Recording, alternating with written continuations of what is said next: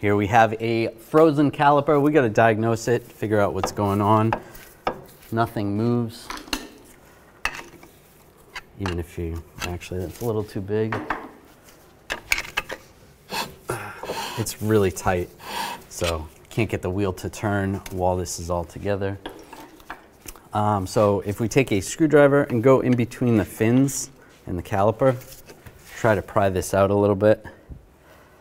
We can see if the caliper slides are frozen. You know, compress the piston. There's the piston right there. So it seems like the piston compresses, which is good. But then the caliper should move on the slides, and it's not. So it looks like the slides are frozen in the bracket itself. So it's not so much the caliper's frozen, it's more the bracket and the pins. And you can see right here, there's a boot that's torn. So you're gonna get the elements in there, get dust and dirt and moisture, and that's gonna seize that up. So let's try to take this apart.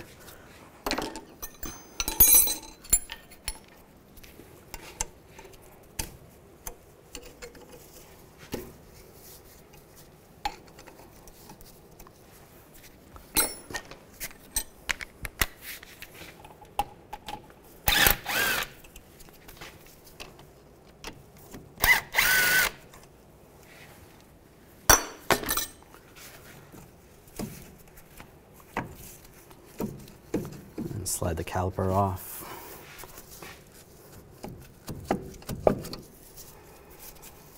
And you can look around the caliper boot itself. There's a little bit of rust in there. It's probably from the old brake pads. But this boot looks pretty good. This is just a dust boot. I don't see anything in there. I use a caliper hanger. Make sure there's no tension on the brake hose. And this one moves, so that's what that's supposed to do. But this one doesn't move at all. So take the brake pads off, take the caliper off. I mean, take the bracket off. We already got the caliper off.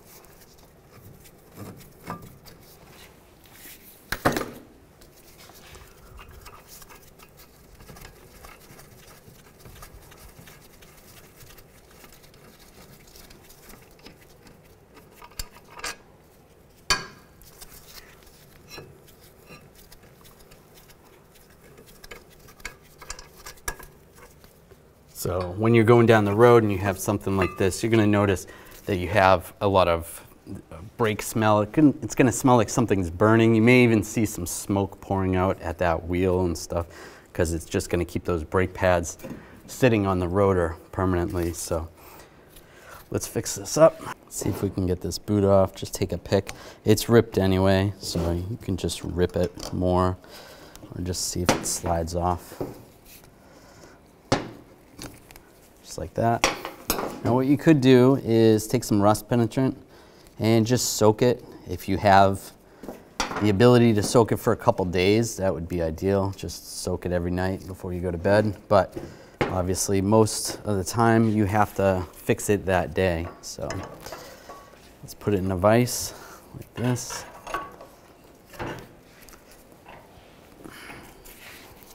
See if you can move it at all.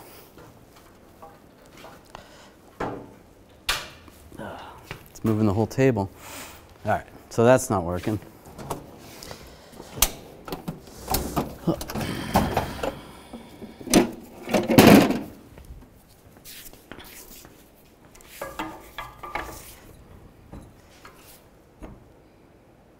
Yeah, that's not gonna work. So let's heat this up a little bit, see if we can get it to loosen up.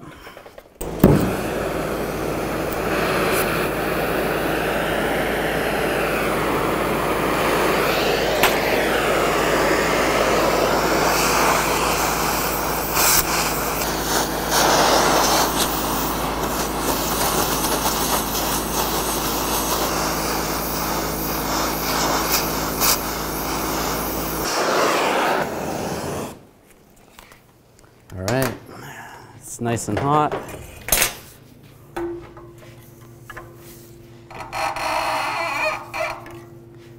So that's a good sign. Just go back and forth a little bit.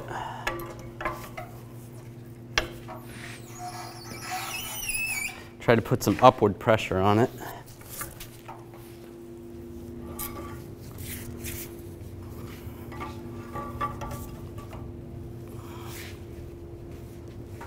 And just wiggle it out. So heating it up expands the metal. And actually, you can see how it's expanded right there. So I think we're going to end up getting a new caliper anyway. You could just replace the bracket if you wanted to. There we go. All right. So we'll let that cool down. But that's how you get them broken free. Most of the time you can do that with heating it up, but sometimes you're not so lucky. So let's let that cool for a little bit. While I'm letting that cool, I am going to take the caliper off because we're going to get a new caliper with a new bracket. But let's see, is that the right size? Take the hose off right there.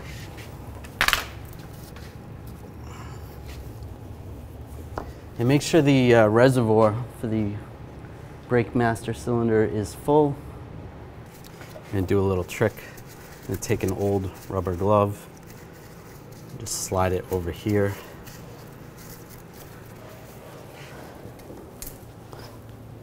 And just take a wire tie. Just because this caliper is going to be off for a little while. You don't want to do this for days, but if you're doing it for an hour or two, that's fine. So that's going to collect any of the brake fluid. You really don't want to pinch off these brake hoses. You can cause damage to the hose and you can't even see it. You'll cause internal damage. So if you were pinching these off, it's a good idea to replace the hose as well. So, but this will prevent, it'll at least slow the fluid down and we'll make sure the fluid reservoir is full. All right, so add some brake fluid. On the side of the container, the reservoir, it says only use .3 brake fluid. So double check that. Most brakes are .3. Most vehicles have .3 or .4. And use an unopened container of brake fluid because there could be moisture if it's an old container. So. And that's good. It's all the way filled. I'll just put the cap on for now. See if it's still hot. Yep, it's hot. The pin is cooled down now. Now we could replace the pin. They do make replacement pins for not too much money, but if you wanted to reuse it, you can take it over to a wire brush and just clean it up.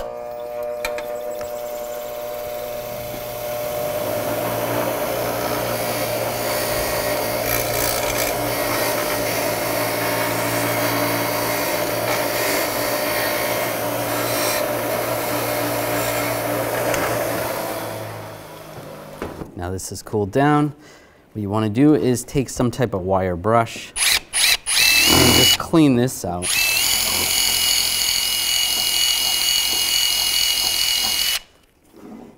Get some brake parts cleaner.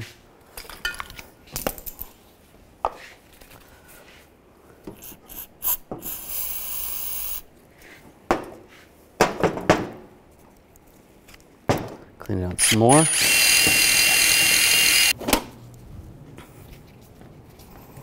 And if there's corrosion on the outside, just clean that up with a wire brush.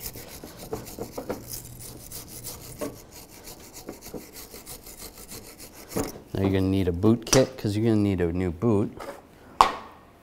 Here we have our pin. You can just check the pin, see if it slides in there nice.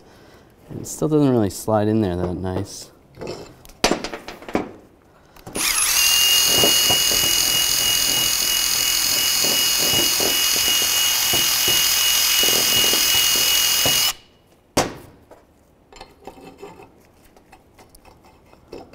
A little better, but it's still binding up. So you want this to go in there pretty smooth. It should go in there. Oh, that's not too smooth either. Oh, maybe the pin still needs some trimming.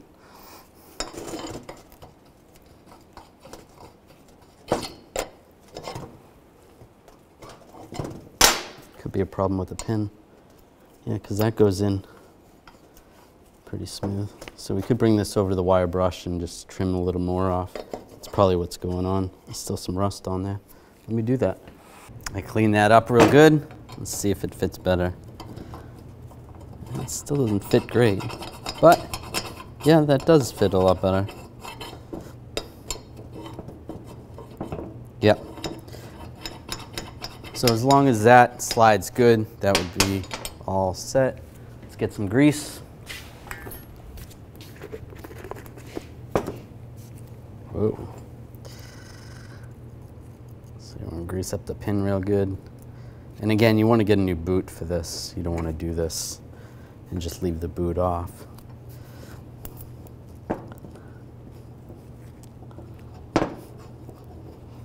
There we go. That's looking good.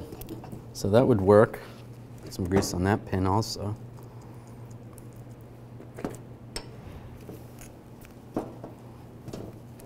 Now with some new boots, it's all cleaned up. The caliper slides, where the pad clips go has already been cleaned up.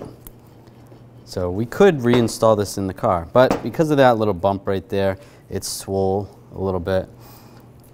We're gonna get a new caliper and bracket. So, but you could reuse this if you had to. Get the new bracket, and this one, the slide pins are nice and loose, so that's good. So those are sliding. I already put the pad clips on. Slide this in place. Put the bolts in.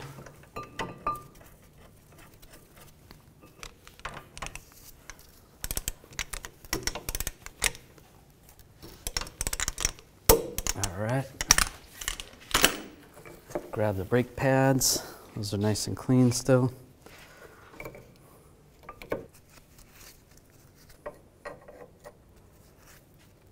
Oh, this is a little loose.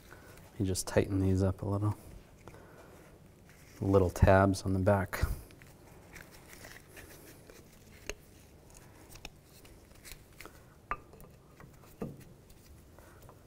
All right, that's good. I got the caliper here. You want to make sure that you have a bleeder screw, that it's at the top. You know, so if you had a bleeder screw and it was on the bottom, then you get the wrong side. You put the other side on.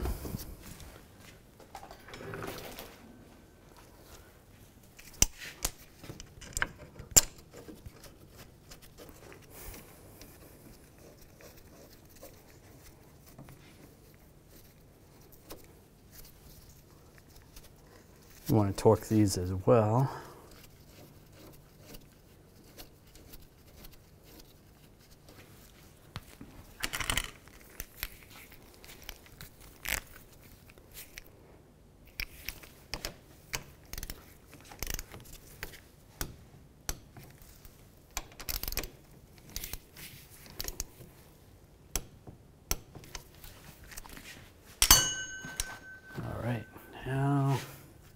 Need some more tools.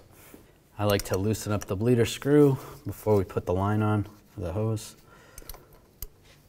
And just double check the brake reservoir. I did have to top it off a little bit because we left this off for a couple hours, but you can see looks like a water balloon. But that's definitely slowing it down a little bit. Otherwise this would be all over the floor. So, and I had to put another wire tie to slow that down, because it started leaking into here. This is all full on the glove. So you don't want to leave it overnight like this, but if you just do it for a couple hours, it'll be fine.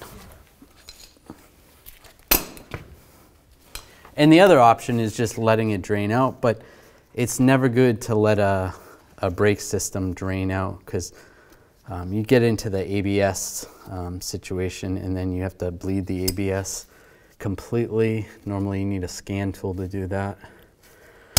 Just makes it easier if you do it this way. So take this off. So get a little fluid leaking out.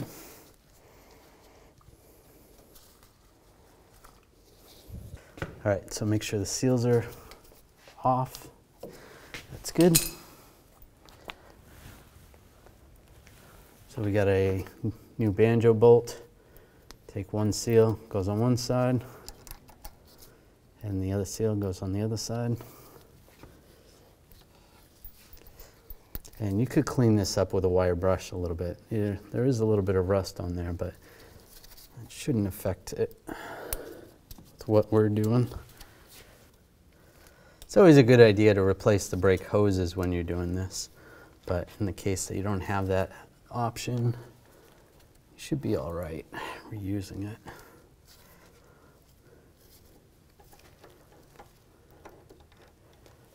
But sometimes the brake hoses can cause the calipers to hang up. You think it's a bad caliper, but there's actually a blockage in the hose, and when you press down, the fluid goes into the caliper and then it holds the pressure. So don't get tricked by that.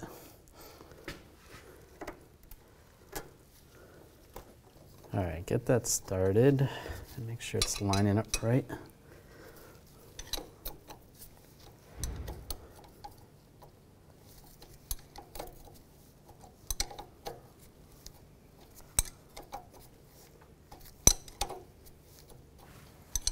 Obviously a ratchet would be easier, but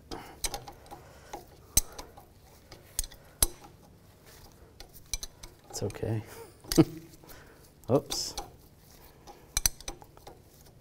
My toolbox is in the other room, so there we go. We're good.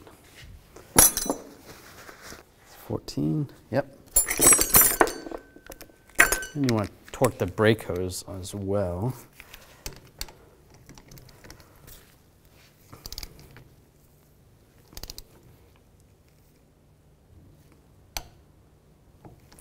There we go, that's good. And now we want to bleed the brake system. You can gravity bleed it for a little while, just make sure the reservoir is full, let it drip out, and then close it up and have someone help you, have someone pump the brake pedal and do a normal bleeding procedure where someone holds the brake pedal, you open the bleeder, let the pedal go to the floor, then you close the bleeder and repeat. So I hope this video helped you out. We had a fun time, we got it free up, now this car's gonna be good to go down the road. If you enjoyed the video, make sure you subscribe to our channel, ring the bell, turn on all notifications so you don't miss any of our videos.